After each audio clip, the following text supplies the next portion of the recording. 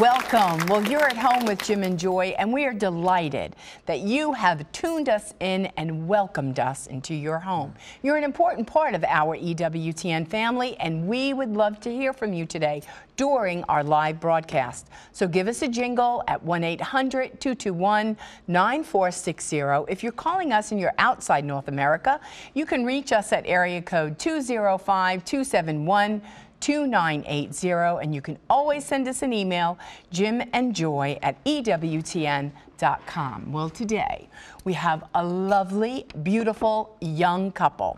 They are Kevin and Lisa Cotter. They are Catholic authors, speakers, podcasters. Don't they sound so young to be podcasting out there?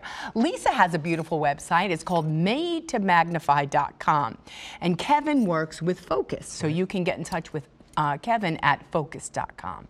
And they're going to be talking about a beautiful subject. They work with college-age kids, how to kind of hit the reset button in life, calling us to live holy, excellent. Yes. Don't we want to be excellent Catholics? And so they're really going to help us in areas of dating, in the formation of being all that God has called us to be, and not compromising to the sexually saturated culture of this world. They've written a book called Dating Detox. Anybody need a detox from dating and false sexuality and relationships? 40 Days of Perfecting Love in an Imperfect World. You're going to want to hear all about it. Wanted to share a little bit today about my wogging, which is walking and jogging. The most faithful walking and jogging man. I walk and I jog, you know, just as I can do, whatever, in my community, in our community. And so over these years of, 40 years of doing this out in the community, you meet a variety of people. And in this one part that I jog through, there's a woman who is so neighborly. I mean, she really knows what's going on with people in the community. She's not a nosy, busybody gossip. She's not a nosy Josie. No. She really is a keeper of the neighborhood. Yeah, she's like a deaconess. She's pastoral care.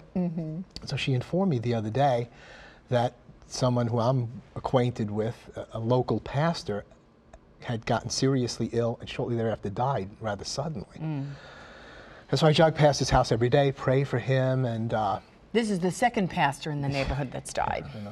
And well, if you live around long enough, people are dying. And so I was asking her about somebody else as well. And so she says, there's so many people dying, I can't get to find out about other people. But thank God somebody's doing that. That's just the first word. Neighborliness, caring for our neighbors, looking after one another. Thank God there's somebody like this in our community. So this reverend who passed away, I met him when I was serving as a minister in another tradition, and we got acquainted, and then I moved up where he lives. We moved there, and he has a daughter among his children that is in a wheelchair, and I don't know what the disability is. I would guess muscular dystrophy. She's late teens, maybe early 20s. So I got to know him just jogging by and watching him work at his house, not as a minister, but as working at his house, always sweating. Right. And I see him the way the congregation doesn't see him, caring for his kids, caring for this young girl who I met some time back, but I had forgotten her name. The neighborly lady told me her name, which was good because on my way back, the girl was out getting ready to go into this van that takes her out for her day. She's in a wheelchair, the thing opens up and she goes to it. So she reminded me of her name, let's say Julie. And so from the distance, I said, Julie, because I wanted to express my condolences to her. So I said, walked up to her, and she's in that wheelchair. And I said, I'm so sorry, about your dad's passing, your father's passing. I'm so sorry. And I said, he was a good man, he was a really good man. So I'm bending down to her because she could barely kind of move around. But every time I've seen her, she just has such strength. And so, I expressed this, your dad's a good man. And all she said to me, she looked up into my face, this girl who I'm sure the father's cared for from the moment of her birth and has cared for her so much, constrained to a wheelchair, how many years? And when I said he was a good man, a really good man, you know what she said? Surely he was. 3 words. Surely he was.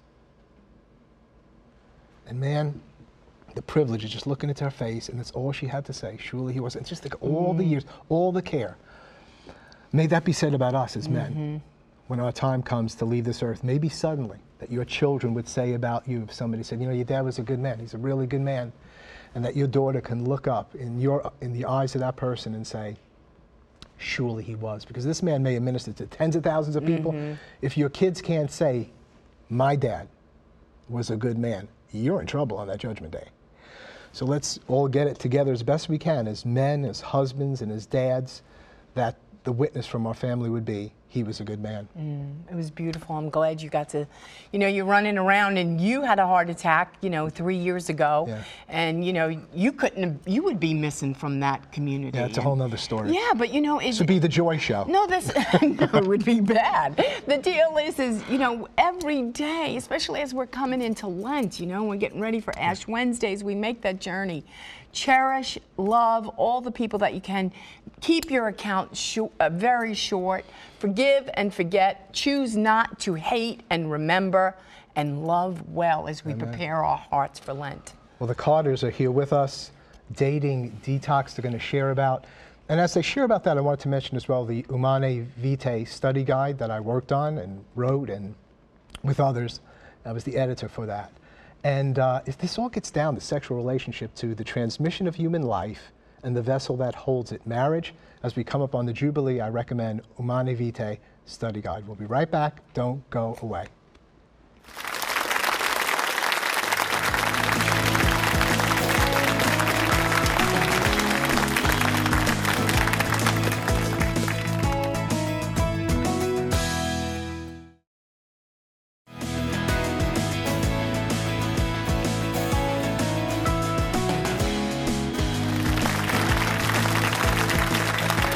Welcome back. Well, you're an important part of our EWTN family, and during our show today, we would love to hear from you. So if you have a question for Kevin or Lisa Cotter, we want you to give us a jingle at 1-800-221-9460.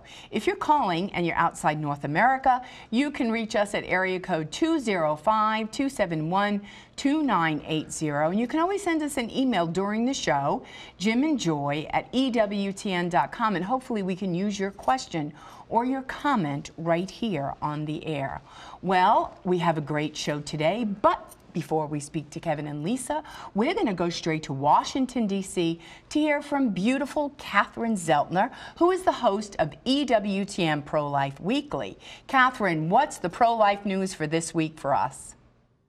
Hello from Washington, D.C., Jim and Joy. I'm really excited for this week's show. We're airing a special edition of EWTN Pro-Life Weekly, looking back at some of our favorite stories. Stories like a former abortionist who became a pro-life OBGYN, an abortion survivor who tells us about her meeting with her birth mother, and former Republican presidential candidate Carly Fiorina opens up about why she is pro-life.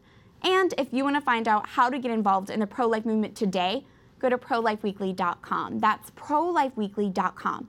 I hope you'll join us for this special edition of EWTN Pro-Life Weekly as we highlight pro-life heroes. It's tonight, Thursday at 10 p.m. Eastern, and again on Sunday morning at 10 a.m. Now, back to you at home. Thank you, Catherine, and we're praying for Catherine. Catherine is getting married soon, and we're excited for that. It's not... Everybody knows that she announced it. Okay, I was glad. I wasn't sure about that. I was like, whoa, live everybody's TV. Talking. No, yeah. Okay. So just keep Catherine in your prayers. Well, right now we're going to bring to you beautiful Kevin and Lisa. They come all the way from Denver, Colorado. They're Catholic authors and speakers, podcasters. They're parents. They're real live human beings. And what they have is what God has given them in their hearts is a great love for a portion of our humanity that really needs to be told the truth in love, and to help them to say, you can do this. You were made for more.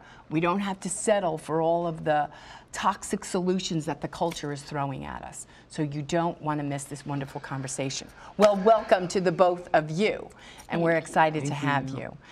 We want you first to tell our family at home a little bit about Kevin and Lisa, how we met, where we were born and raised, and your beautiful story.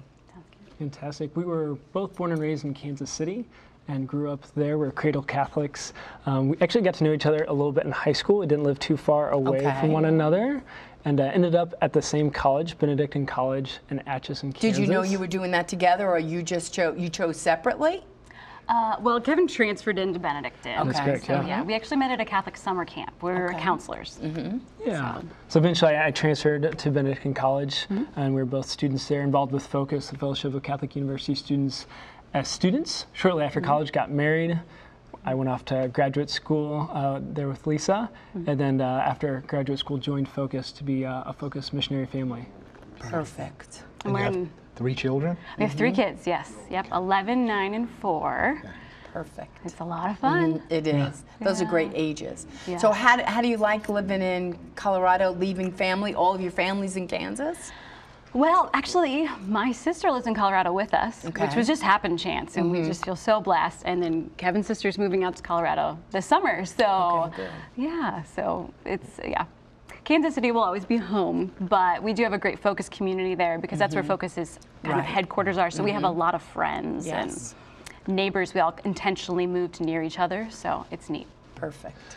Well, let's unpack part of the work that you're doing, which is working with young people, college age or so, and you're finding more and more college students that are coming into a deeper faith, but yet bringing baggage with them about a different lifestyle that they led, especially in the area of sexuality. And so they come into this conversion, if I'm understanding your book, correctly. Yeah. And yet, just because you come into a deeper conversion to the Lord, it doesn't necessarily mean that you're going to be sound in the sexuality, the chastity area. So tell us about this, why you wrote a whole book about it, what you're finding among the young people who you love so much. Yeah. We, with working with college students, one thing that we kept seeing over and over again is we would tell them about the theology of the body, we would tell them about their worth and their value and their dignity, and they would really want it, but they had no idea how to do it. And so they'd get discouraged because they would understand, okay, I'm worth more. I know that my body is sacred. I know that God has a plan for me, but I don't know how to stop living the lifestyle that I've been living. And so the idea behind the book is it's a process book. It's 40 days, and we really wanted to help them walk through the practicals, that how do we do it? How do we get from desiring this beautiful thing that we understand and we desire in our heart to being able to actually live it? Right. So they're coming into a conversion. You mentioned the theology of the body, John Paul II's teaching. We mentioned at the beginning of the show, Humanae Vitae by Paul VI. If you've not read these documents, you really need to read them. You can find them on ewtn.com and just put in the document and you can find them there. So they're getting in touch with the teaching, the moral teaching of the church, what it means to be a human person, to have authentic relationships. And just because they were baptized Catholic, maybe even grew up in the church, doesn't mean that they were doing that. There's a lot of us that have that story, but they come into this, wow, this is what my faith is about. So they know this, but yet there's another step. It's not enough that you know, it's not enough that they want to, they have to live that. And so wanting isn't living. It may be an important step, the emotion, the desire, but it doesn't mean you're going to live it. And you're finding that there's a lot of young people who have this conversion still don't live it. Yeah. Your book's about how to. Yes. That's right. Yeah, and the book's called Dating Detox, and we think about just that word detox and this perfecting love in an imperfect world. We live in a culture that really gives us a wrong view of what it means to love and be loved. And so as these young people come alive in Christ, they want Jesus in their life, but they've just had a distorted view of what love looks like, whether it be on the media, whether it be in their own families, whether it be in the relationships they've had in high school or college. And so really we have to walk people through, how do I get those toxins, just like I might go through rehab from alcohol, or maybe I go through a particular diet to try to get those toxins out of my life, out of my body, out of my system. The same's true for love. And whenever we speak, when we ask crowds, who thinks we have a toxic dating culture? Every hand goes up. Yeah. There's no one in our society that looks at this topic and says, boy, as a culture, we have this down. We're We know so what we're good. doing. We are good. Yeah. I mean, whether you're religious or secular, there's a deep, enduring problem in our world around this issue of sexuality and love. And so this detox resonates with people of, I need to do something different because what the world offers is not working in my life. I think the word detox is helpful. I mean, the toxins. And there's no one that could hear my voice that is not involved in some capacity, because we are sexual as a part of our being, who doesn't have experience in this area and who lives chastely 24 hours a day, every moment. Hopefully we do, but maybe we don't. And the grip of these, maybe it's a strong word, perversions regarding human relationships, they're strong, powerful, and we've given into them, whether knowingly, rebelliously, or not knowing, and just going into them. I'm thinking of that song now, You Really Got a Hold on Me, You Really Got a Hold on Me, and that's what it is. You really got a hold on me. This relationship, or pornography, or whatever it might be, usury, using people, it gets a hold on you. If you've ever tried to break free in any aspect of a violation of chastity, it is a war, it is a battle, you need to detox. Yes. So what are you finding when these young people come to you and they're fairly earnest about, I've made this decision for the Lord and for the church, yet I got all these pulls. The things I want to do, I can't do. The things I don't want to do, I'm still doing. I thought, wow, I had this conversion, and Jesus was going to fix all that. What are they coming to you with? What are they saying? Yeah, a lot of What's them. the struggle? Yeah, the struggle is, for a lot of them, there's a lot of guilt and shame that's deep in their hearts, and they have this feeling of, I don't deserve to be loved. I don't know how to love. I don't have the ability. Especially for the guys, they're like, I'm not capable of this. I've tried, and I can't. I just fail over and over again. So there's really this deep sense of guilt and shame, and it keeps them from trying to take the next step, and it keeps them in that sin, and the devil just whispers that to them. You can't do this. You're not enough. It's not going to work. Why are you even trying? Just go with the good enough, which is where a lot of them settle. Like, I know it's not perfect, but it's this or be lonely, I guess. And so they think that that's the only option. And so what we want to offer is some hope, that it doesn't have to be like this. You don't have to stay in this. You can overcome those feelings of guilt, those feelings of shame. That's your past. It doesn't have to define you. And we walk them through, there's a lot of spiritual healing that has to go on, a lot of emotional healing that has to go on as part of the process, along with learning the practical, how do we do this in real life. And they want it. They do want it. They just need a guide. They need a map that's going to help them get there and get out of it. I think, what we find at our center, too, is in the church and out of the church, nobody's calling me out of it. In the church isn't preaching about it enough. People who show up for engaged encounter, everybody's living together. Everybody's supposed, we're supposed to not, but we're not. So nobody is challenging us or calling us out of it and saying this is a toxic thing. It's just kind of like, the ship's going down and we're just setting up the chairs on the ship like, we're okay, and we're not okay. So how do you get the church, focus and calling us out in EWTN and calling us to live higher and better? What's happening in the pews and with pastors on this subject? Yeah, well, I think that's a lot of our work with Focus as having missionaries on campuses. And the way we're effective, I think, is when you take young people, recent college graduates, and you put them out on the campus and they make a stand for their faith and they say, I love Jesus Christ and I love his church. I want to live my life based on those two ideas. And then we see college students rise up to that challenge and say, oh my gosh, it's possible. And we've tried to take that same concept with our book. Almost every single chapter has a story from a Focus missionary who went through a lot of struggles with chastity prior to their time with Focus. And so those stories really help people realize that hope, realize that possibility that, oh my gosh, this person who's on my campus, who's living out their faith in a dynamic way, they struggled. And as you read through the book, they're not just small struggles. Many of them are very large. They're very huge things to try to overcome. But they did it through our Lord and really pursuing this. And so it's a great way to bring hope, is just those stories to see, as we've talked about, families and couples who live out the teachings of the church. That's what allows people to say, okay, it is possible. It's not just a dream. It's not a theory. It's not a concept. This is reality. And it's not a burden. It brings happiness. It brings life. It brings joy. And freedom. And freedom, yes. That's ultimately what we're all wanting. Everyone wants to be free from ourselves. Absolutely. Yeah, and I think a lot of times, too, in the church, sometimes I think we don't believe enough in our young people, and we think, oh, well, if I give them the truth, it's too hard, and they're going to reject it, and they're not going to like it. But we've found that when you present, even if it's hard, people actually rise to the occasion. They want the truth. They want to hear that. And oftentimes they come to us and they say, where was this when I was in junior high? Where was this when I was in high school? Why didn't anybody tell me that this was going to destroy me emotionally and make my relationships difficult. And so I think sometimes we are afraid to talk as a church about these things because we don't want to ruffle feathers. We don't want anyone to be, hurt. We don't want anybody to feel bad. Yeah, we don't make them feel bad. But then they come to us later and they go, could you have made me feel bad? Because it would have helped. I could have made better decisions earlier on and not had all this baggage to bring.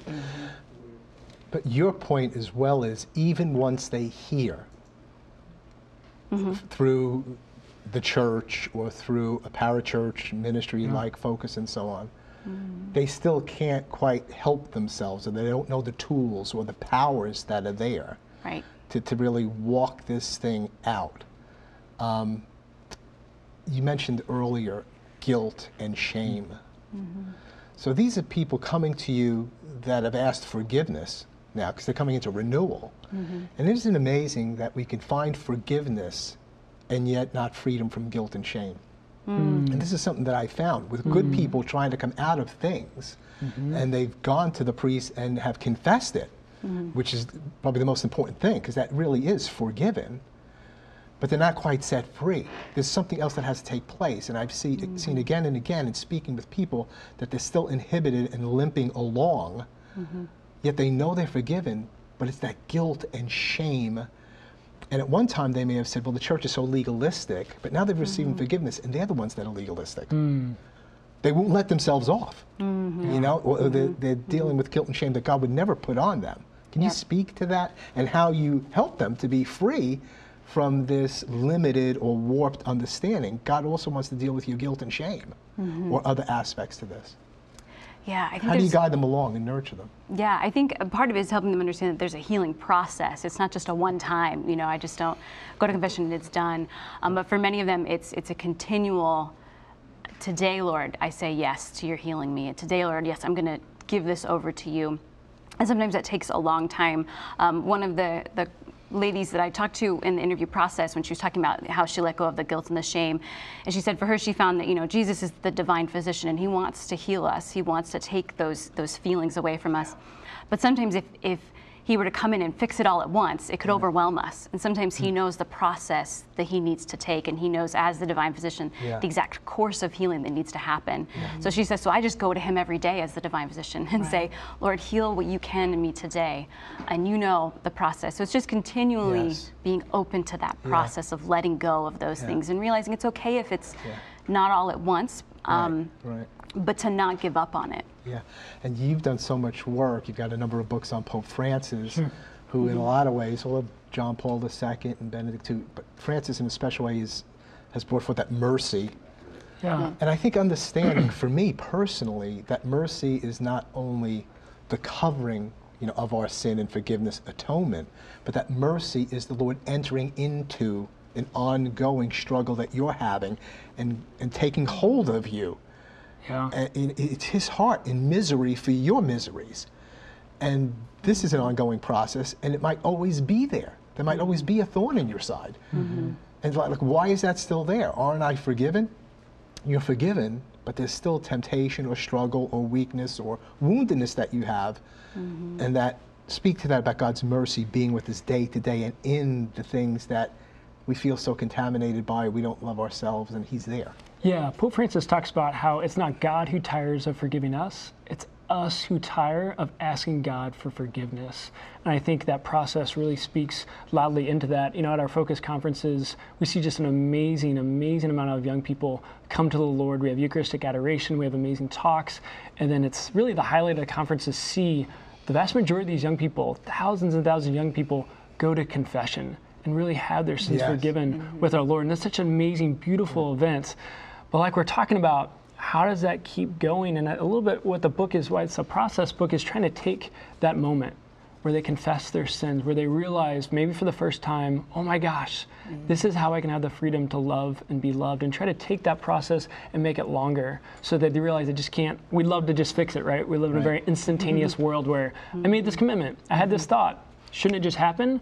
But the Lord in his mercy and the Lord in his kindness actually works with us over time and gradually. And so that's why it's really the 40 days. Obviously it's It can be more than that as well. But to give us that time to continue to go back to the Lord and examine our lives even further, and to ask the Lord for even more mercy and grace, that's what's gonna do it. It doesn't just all happen all at once. Well, let's pause at this point. It's Kevin and Lisa Cotter, Catholic authors and speakers. The name of the book is Dating Detox, 40 Days of Perfecting Love in an Imperfect World. It's a holy, beautiful conversation. Hopefully it's a help to you, to your loved ones. Join the conversation. We'll be right back. Please don't go away.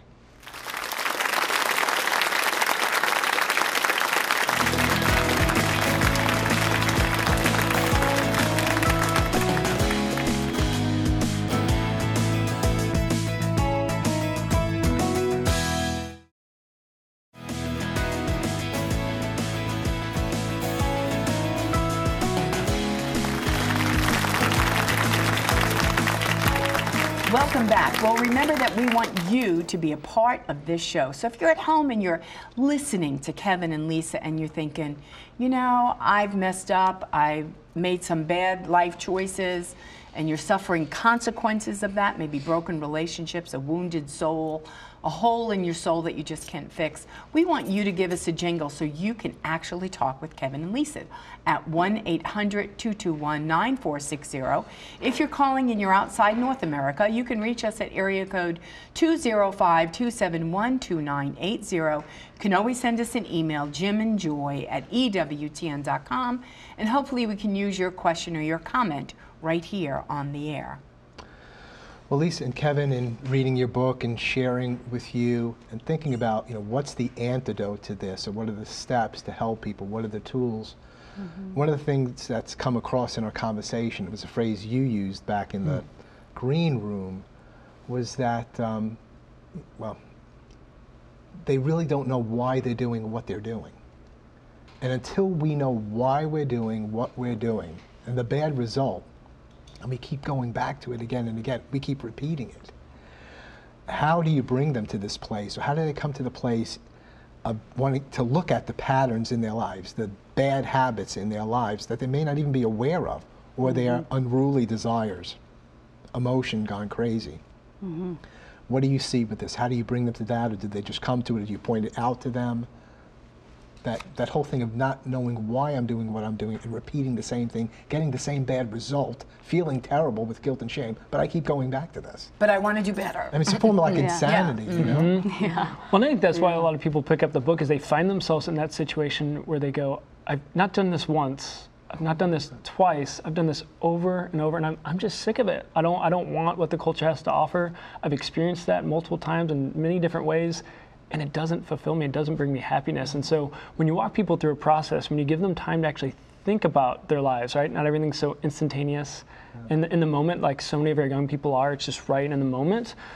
But have them sit in silence and think, all right, why is my life the way it is? Why did I make that decision? Really kind of start to scratch after what's going on and why is that happening, and that's where the book starts to really bring that out. And we do it in a really practical way. We have them work on identifying what we call triggers, or you could call it a cue, but something that sets them up for those situations. So one of the interviews we did, I was talking with a girl and she said, you know, I kept going over to my ex-boyfriend's house, and every time I would go over there, something would happen, and I would go home crying because I did it again and I didn't want to do it. And I don't know why it took me forever to realize I can't go to his house. And so it's Parents could have told her that.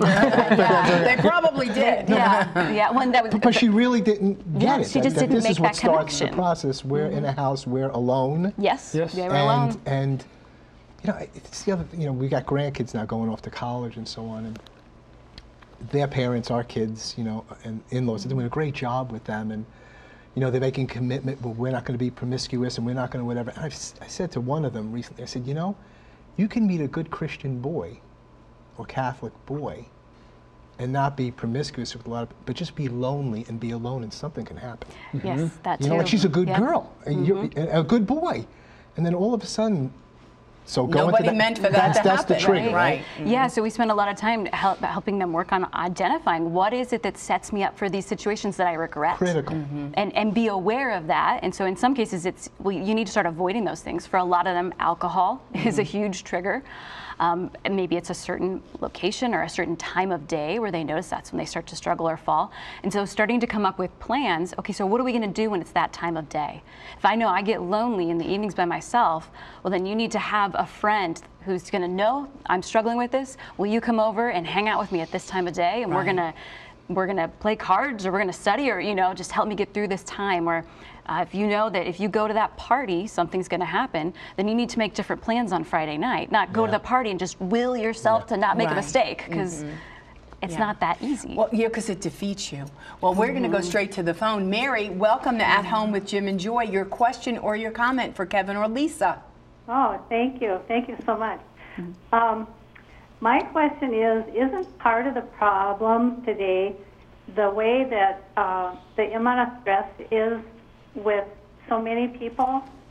I just think that's part of the problem, why men look at women as sex objects instead of looking at them as a person. Thank you so much for your comment and your question. You deal a lot with this, because I got, usury. Is that where this is going to? Not an authentic relationship of sacrifice, but usury. People are objects. They make them objects for my pleasure. Yeah. Well, I think, and she was mentioning people are stressed, and there's a lot of stress involved. And I think a lot of times we let ourselves get so emotionally bankrupt because we live in such a fast-paced, go, go, go, achieve, don't fail kind of a world. And I think social media even plays into that, because our teens, they're constantly watching each other and thinking, I better be more, do more, I'm not enough. And so they run themselves to a place of emotional bankruptcy. And so then they are grasping for love because they're so depleted. And so they allow themselves to get in a situation where they're using people or being used because they just want love. They just want something to fill the emptiness that's been brought on from such a constant fatigue and stress of life. And then we find again and again in our pro-life center, when we have women coming to us, 40% of whom we think we're an abortion center. And a lot of times the discussion comes up, but he loves me, or I love him. And we just find that we have to ask the question, when you say love, what do you mean? Just, when you say love, what do you mean? When you say abortion, what do you mean by abortion? And when you say Jesus Christ, what do you mean? When you say you're Catholic, what do you mean? So we got to clarify. So there's so much talk about love, but they're thinking differently than what the element really of sacrifice. And that's the whole thing of, well, I thought that was love, but it's really not, because it's not this usury. It's not how you find fulfillment by serving other people, by wanting what's right, by moving towards the highest good, the most virtuous thing in somebody's life. Who's having those conversations? Except, you're having them, hopefully parents are having them, the church is speaking this, but if they don't hear this and see it modeled, how are they going to know? And I think in our culture, everything seems to be for our comfort, right? So social media, I want instant entertainment. If I want to order something, I go on Amazon and just one click, I can have something delivered to me very quickly. There's always a quick solution to satisfy me. And so when we come to relationships, we often bring that same perspective right there. And so we end up looking at people, like she said, as objects that are there to just satisfy me. And so when that relationship is no longer satisfying, it's no longer helpful, then just like a product, just like a social media person I follow, I'll just get rid of it. And so we really have to shape people's minds and help transform, detox their minds from this attitude that everything's just for me, but no, I'm actually a gift to love other people. And that's ultimately the best way forward to have that mind flipped. I met with a beautiful young couple this morning, and I actually had to say, this is a lamp. This is an object. We use the object, but we don't use her. And he looked at me like what I just said. And so you really do. And it is one conversation at a time, because so many people are deceived that I could use that, and when I'm done using you, even if I impregnated you and you had my baby out of wedlock, I'm done, I go, because it's not good for me anymore. And the question was, what about the stress? Well, we have to temper our passions. We're not animals. We're not. We're human beings made in the image and likeness of God, and we have power, and we have to temper. I don't get to say things that are going to be hurtful. You have to temper your language, you have to temper your emotions, and no, we don't temper anything anymore. It's, oh, that's how she is. Well, we don't get to be the fool because that's how you are. You know, we have to train and disciple and mentor and speak about that. Training, mentoring, discipling, habits, developing habits, because whoever you're dealing with, they've developed habits. Like they might be athletes, and they got that down totally. When they get up, how they work out, what they eat, what they don't eat. Yet we're living these unauthentic relationships and violations of everything. So they can be disciplined, but we just don't get that there's a discipline that goes with living a Catholic life. How do you speak to them about that? What are you doing? Do you speak about habits and what virtue is and developing that? How do you go about it? Yeah, we definitely do. Within the first week of the book, we start talking about what is virtue, how do we build these good habits, you know, the habitual dispositions to choose the greater good. And we make sure, too, I think people don't understand themselves that they have a will, that they have the ability to choose, you know. And so from the very beginning of the book, we talk about, you know, you have an intellect that can discern what is right through the guidance of the Holy Spirit, and you have a will that can choose to do that good. And so, yeah, we have just some like formation pieces that need to be laid that a lot of people have never heard before. And they just think, well, I'm an animal. This is what I do. This is natural and normal. And in some sense, yes, it's natural and normal, but it has to be directed and guided by your intellect and your will that you've been given, which separates you from the animals. And whether it's this area regarding sexuality and the emotions, or other areas that our emotions are moving towards, sometimes people feel, I'm not being authentic if I don't act on these. I'm a hypocrite. And so it's kind of like, no, like your emotions are your emotions and they're moving you in various ways, but you need to know the other players on the team within you, and the intellect and the will are to govern these things. And that's an insight. I didn't know that, you know, growing up.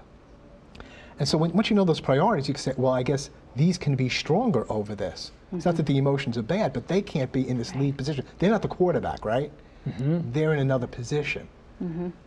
That's news. Yeah, yeah, it is. It's shocking news to them. Yeah, it's very interesting to see those light bulbs go off, and it's freeing because it's like, oh, I don't have to just follow my passions. I can actually guide them. And I think it's important too. One thing that is so important for them to understand too is that, you know, these emotions, these passions, they happen to us, and that's not that's just, it happens to us, but that's not it's morally neutral. What matters is, what are we going to do with it? How are we going to respond to that desire that happens to us? It's not wrong or bad to feel a certain way necessarily, but we can begin to guide our passions, so that way it's choosing, our passions start to desire what's good. And that's what the book can help you do. Amen. Yeah, I mean, I might say that I'd love to eat donuts for every single meal. And he would. Every single day, and I could. I was thinking that this morning. That's my passions, but my intellect says, you know, if you ate donuts, you'd probably feel pretty terrible, and it wouldn't be good for you whatsoever, and so my will makes a decision. And I think the same thing is, once we start to realize these light bulb moments go off, realize with their own sexuality, we have these passions, but what are we going to do with them? What decisions are we going to make? Let's invite Lorene from New Jersey on the phone. Your question or your comment, go right ahead. Yes, hi, thank you so much for taking my question.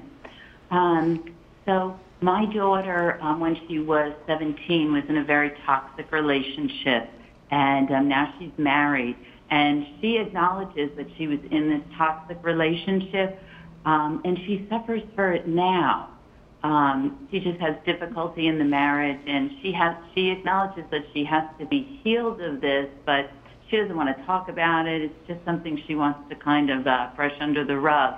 And I wondered if this book or another book or any advice you could give me to help her. She's really not a practicing Catholic now, but I would appreciate any help that you could give me. Thank you for your question and comments, and we will pray for your daughter at the conclusion of this show.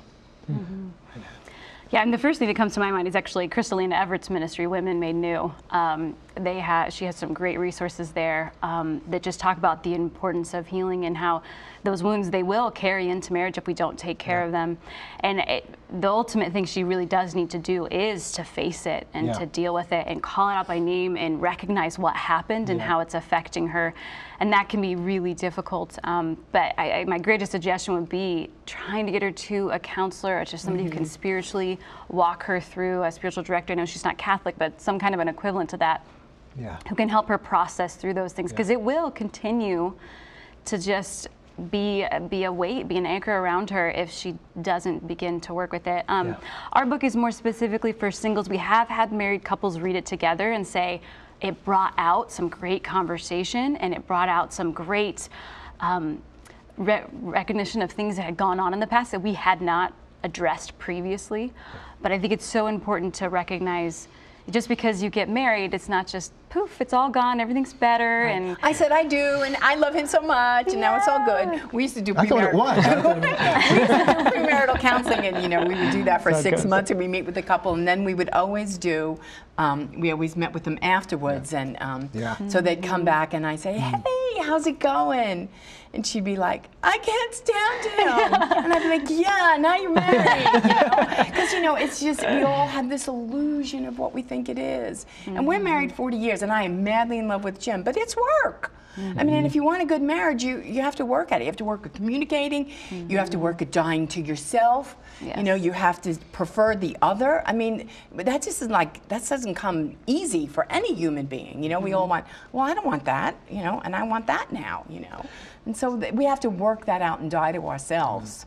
Speak to us about the importance of community for us all, but especially for these young people that, I'm not alone in this, the support of a community, accountability, and also the power of the sacraments. Once they really understand not only what a sacrament is, but who he is in the sacrament. How important are these areas? Community, sacramental life. I think that, community is essential. We live in an age where not only are they not seeing how to love and be loved among their peers, many young people haven't seen it in their own families or their extended families. What they see is divorce, what they see is separation, what they see is, even in married family situations, use. They haven't seen what true love looks like. And so to have someone come alongside them, to have a married couple in their life or someone who's engaged or even just a good dating couple just means the world to them of, oh my gosh, it's possible. This can actually be done. And so when we add accountability, whether it's someone who's along the line or just someone who's with them right by their side and saying, I'm going to do this with you, and how are things going? And I know your triggers, and you know mine, and you can follow up with questions, and you can ask me, and we can really check in, and if things go wrong, then we're going to brainstorm together. We're going to figure out how do we get out of that situation, how do we get out of those circumstances, and create new habits so that we can really have this freedom. And it's essential. You need someone, you need a band of brothers, a squad of sisters, whatever it might be, to really be with you as you're going through this process, as you go through the highs and especially the lows to carry you through. I think it helps you not get to the point of emotional bankruptcy because you're feeling human interaction and you're getting connection and you're having real relationships, and so you're not grasping for love in other places because you're so lonely. Right. And so for so many of the people we talked to, those two things you mentioned, community was one that was just paramount. It was huge. Everybody needed to have a strong community to enter into, and then the sacraments too was really number two, because same thing, you're not as emotionally bankrupt when you are allowing God to touch you, which is what the sacraments do. It's where God can come and touch us through confession, through the Eucharist. He's with us, and so we don't get to the point where we're just so lonely because we're filled up. And so the sacraments was huge. People often would tell us, I just had to go sit in adoration. I didn't know how to process. I didn't know where else to go. I didn't know what else to do. And so I just had to go be with somebody, and the most important somebody to be with was their Lord. Let's pause at that point, having a blessed conversation with Kevin and Lisa Cotter, the name of the book, Dating Detox. And Jesus has everything we need to break free and to have authentic human relationships.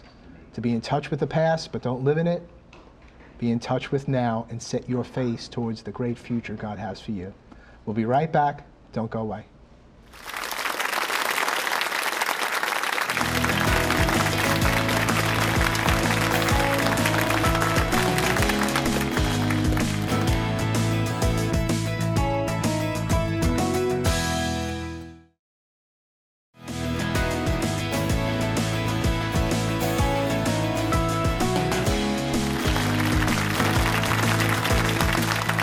Welcome back. Well, you're an important part of our EWTN family, and you can join us live right here on At Home. And you can be a member of our studio audience, and we would love to have you. Today, we have people from all over. All you need to do is contact the EWTN Pilgrimage Department.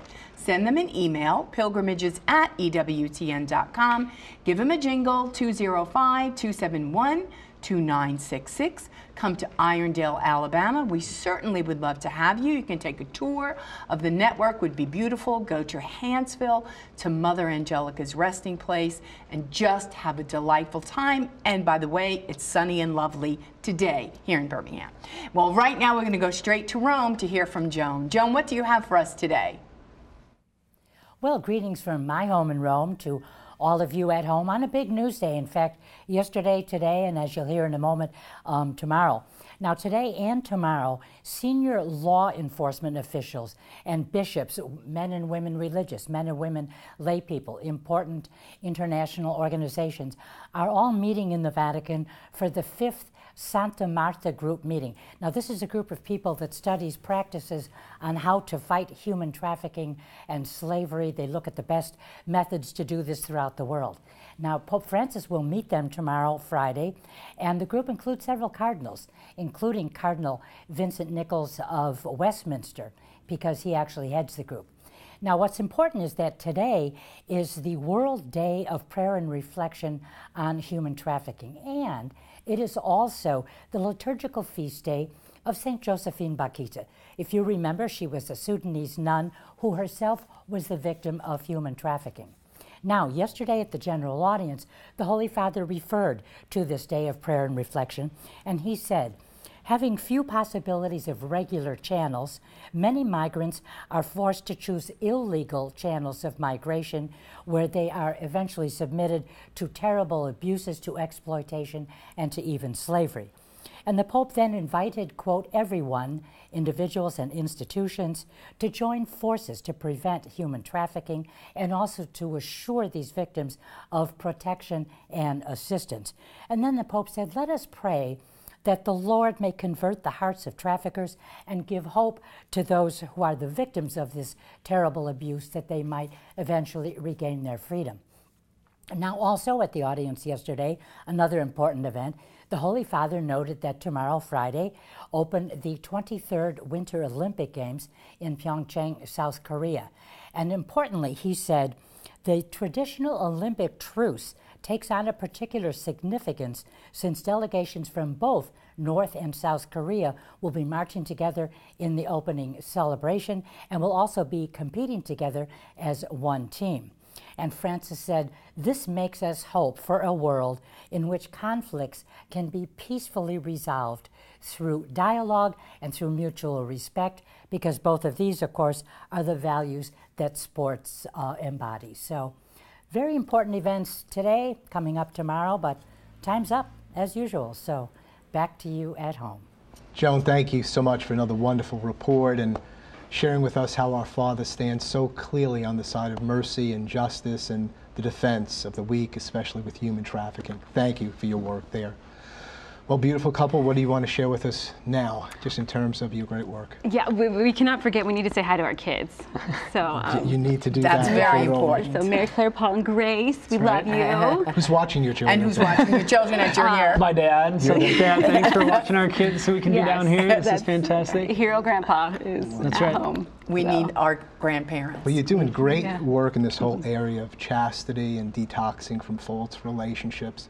How can people reach you? What do you have going on that they can get involved with? MadeToMagnify.com is my website. One thing we're really excited about with the book is Lent is coming up very soon, in a week here, and we are doing a Instagram group. So there's a closed Instagram group that you can ask to join, and Kevin and I are going to be getting on most days and doing some videos and putting inspirational. In relation to the book? Yep. So we'll walk with you through the 40 days. So it's perfect to do during Lent because Lent's 40 days, the book's 40 days, and so each day we'll be on to kind of walk through. What a great opportunity. I mean, how many people, what do you want to do for Lent? I want to be totally set free and given to authentic relationships. I need some help doing that. You got the book, you can connect We'll be hanging out there. Electronically, fantastic. Yeah, and if you go, it's so great. I think with Lent, it's like, what am I going to do? What am I going to give up? The book, just read the book each day, and it provides different challenges. So it's really, it's not just I'm going to read the book each day during Lent, but all right, I'm going to be challenged. There's going to be things I'm going to have to give up. So it's really amazing if you join that group as well. Then yeah, you get behind the scenes, really awesome videos from us, and then a community of people are going through it online. So then as people are asking questions, we're answering them, and we're kind of going through that experience together through Lent and learning that freedom to love and be loved. And you know, the beauty of the holiness of our journey, every Lenten journey, is that we come out of Lent better human beings than when we went in. And that we are more like Jesus and less of us, no matter what it is, if it's detoxing or whatever our encounter that God's calling us to. So it's not just like, okay, yeah, I did Lent 2018. Well, what was it? Were you transformed? Were you renewed? Were you empowered? Who did you journey with, and what did it look like? What a beautiful opportunity. Absolutely. That's the hope. Well, thank you so much for being with us, Dating Detox and authentic relationships. You're a beautiful example of that. You've really given people hope today, and not only hope, but a way to make this a reality in their lives. God bless you and your ministry. Thank you. Hope this has been meaningful for you today. We want you to be encouraged, and that nothing will be able to separate you from the love of God in Christ Jesus. Yield to Him. Come home to the church. Prepare for Lent. Encounter Jesus Christ Himself in the Blessed Sacraments, who'll give you the power you need to overcome. Keep it on EWTN. You're an important part of this family, and you are always at home with Jim and Joy. Bye now.